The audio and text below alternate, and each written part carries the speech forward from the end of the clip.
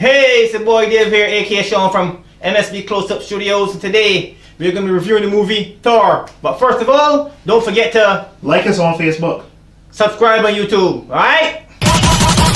Bonfire!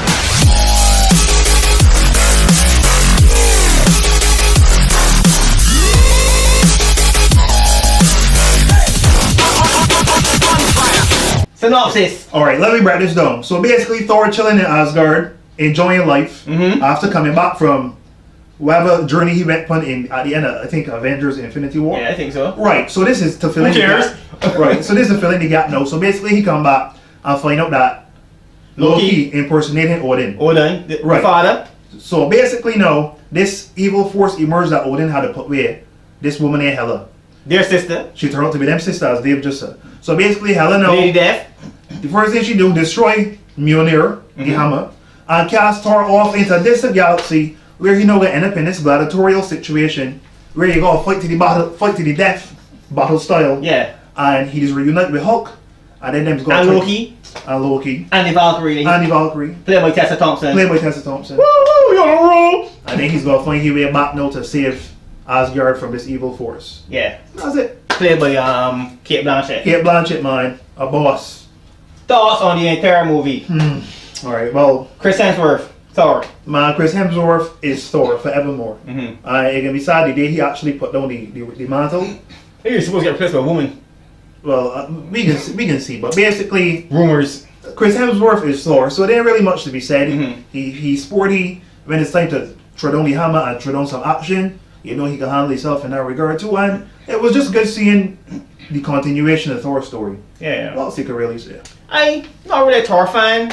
Only in the comics, they don't like the #1 and #2, especially #2. I hate it. I was really looking forward to #1. Chris Hemsworth getting into madman shape for that movie. I was like, yeah, he's one of the few characters that played a superhero that had looked like the actual character. Right? Again, Chris Hemsworth is Thor, like you say. I can't fault anything the man is do. He's bringing the shape. He's got the action down. He's got the comedy down. He's got the dramatic side down. He is Thor, people. You know. So again, this Thor, the best Thor movie hands down. Director Taika Waititi did a fantastic job. Oh, almost broke my tongue. Yeah, Taika Waititi. Yeah, can't get me though.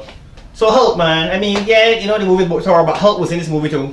Yeah. Hulk kicked real butt. Man, it was good seeing Hulk in the trailer because I think that'll get a lot more people to come out to the cinema to see what Hulk would do in this gladiatorial situation. Yeah. And basically, it was good to see Mark Ruffalo character as Bruce Banner too. See he back on screen again because we didn't see he for a few movies. Yeah. So it's good to see the old boys reunite, man. I liked the movie overall.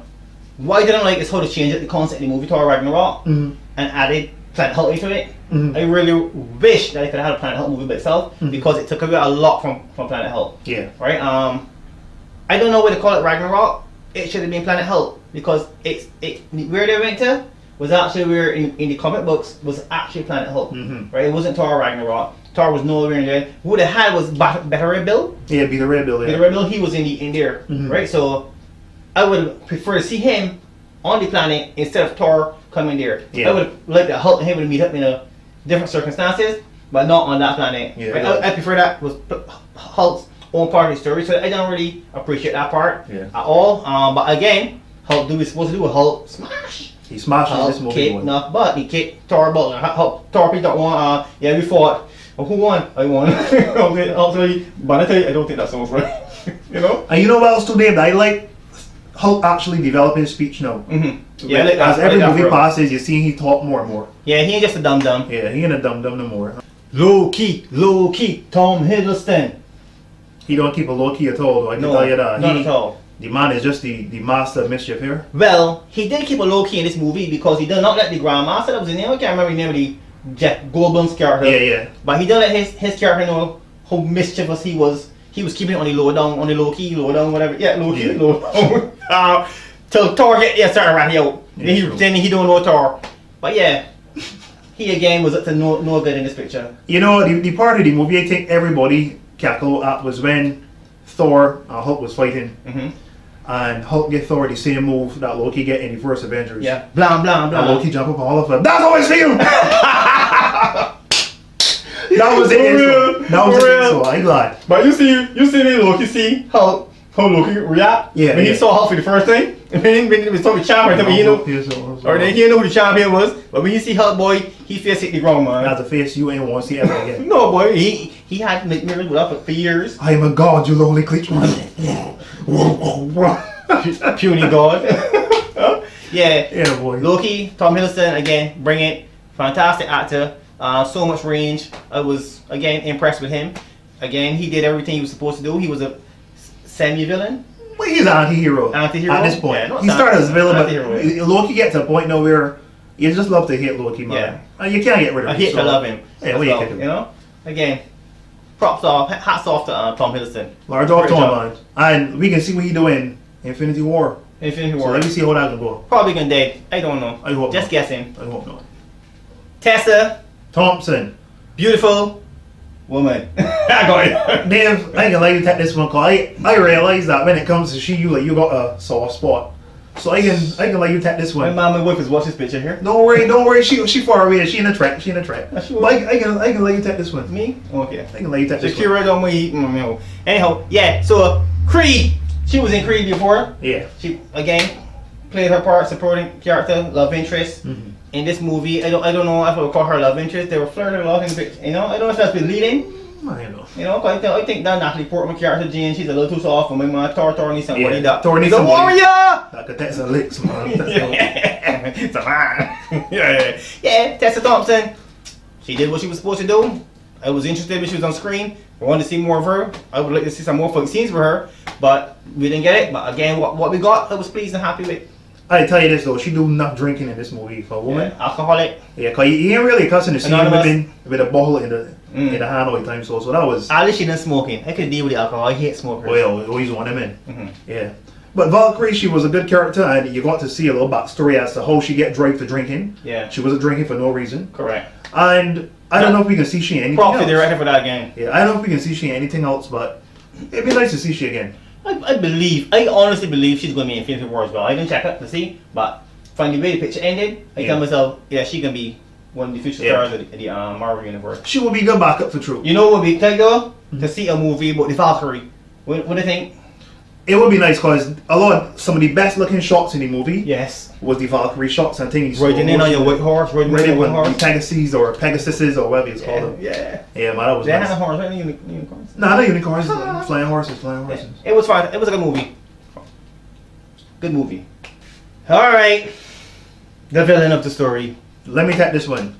Now, you know, the good thing about these superhero movies is that every time you look around now, them bringing in greater and greater acting talent. A-list, Oscar-worthy talent. And that is tell you a lot about these movies. These movies raising the stakes, man, raising the caliber. Now, Cate Blanchett, some will call she arguably the greatest female actress living right now. Yeah. You know, that's debatable, but she's supposed to be one of the bosses in Hollywood. And to see she in this movie as the villain, it was refreshing, and she played the part well. Hella.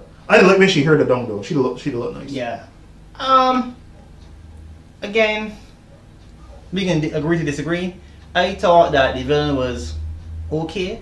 Again, for a Marvel villain, I wasn't surprised. You know, nothing spectacular to me. She had power. She was powerful. Maybe a bit too powerful. I don't understand how they beat she. I don't understand how this man beat she on Asgard. That the Ragnarok thing that they released. I don't understand how he beat she because she's supposed to be all powerful on Ragnarok. Yeah, but she mashed up Mjolnir in the palm she had. Okay. So if Thor beat him, I don't understand how she can beat that. Because she near killed Thor when Thor at full strength. Right? So I don't understand it. It threw me off a little bit. I thought she was overacting sometimes. Things that were done in the movie that weren't called for it. Certain antics and stuff. I don't get me wrong, she was a okay villain. She wasn't the best villain. I'm not yet to see Black Panther, so I haven't seen Michael B. Jordan's character. As Killmonger. I hear Killmonger is a bad man. So yeah. Well, I would say this about Kate. Maybe this might not be the best forum for she to be actually best superhero movies. No, I will say that. I will say a good actor can play any part, or actress, I should say, can play any part. So I don't think it's the fact that how she played the character. I think it's how the character was written. Again, it's the writers and Marvel. Nothing to do with Taika Waititi. his direction, maybe a little bit because he had to direct her. He saw what she was doing as well, so he gonna get some lashes for that too. Tight cup with tea, right? I don't know. You thought she was good. I didn't. It's nothing that I need to really revisit that kind of way. She's not a villain I need to see again. Yeah, I don't need to see her again. Yeah. I will watch Thor again until I get the end of the villain. The end was nothing. What you can do. So overall thoughts on the movie. I thought it was a solid movie, but I still had a few things in the movie that troubled me. There was a bit too much comedy for a superhero movie. I wanted a bit more seriousness, especially on this particular matter. Ragnarok, it was a serious thing, and I don't think that they gave it the amount of seriousness that I was looking for. The gravity. The gravity. Right. Yeah, not gravel, gravity. Yeah. So it upset me. Honestly, I thought there was too much comedy in there. Too much comedy. I could agree with you wholeheartedly on that. There was times when I forgot it was a superhero movie. Yeah. It feel more like a Saturday Night Live comedy special or something. So correct. People. I ain't gonna lie to you. And there was points where finally. You might want to agree with me. But honestly though, Dave, I agree with you on this one. It was, I guess that's what it was going for. And if that's what you intended to do, then I guess you were successful. But yeah, for me as producing a comedy. Yeah, but for me as an audience member, I was like, man, I ain't know about this here. Especially because Infinity War coming. So maybe that's why they decided to make me laugh now, because maybe Infinity War gonna be so dread. We can go revisit Ragnarok to get a little solace and, you know. Probably, I don't know. I guess this is percent that in the interview, this is what they wanted to bring a comedy, basically for the fans, right? And they produce a comedy, but I guess I would prefer a little bit more action, a little bit more drama. Comedy was good, but it was too much. It was a bit overboard. Well, so overall score, out of 10, I can give this one a 6.5 because really and truly is one of my least favorite Marvel movies in a while. And I don't really got the desire to go back and watch it anytime soon.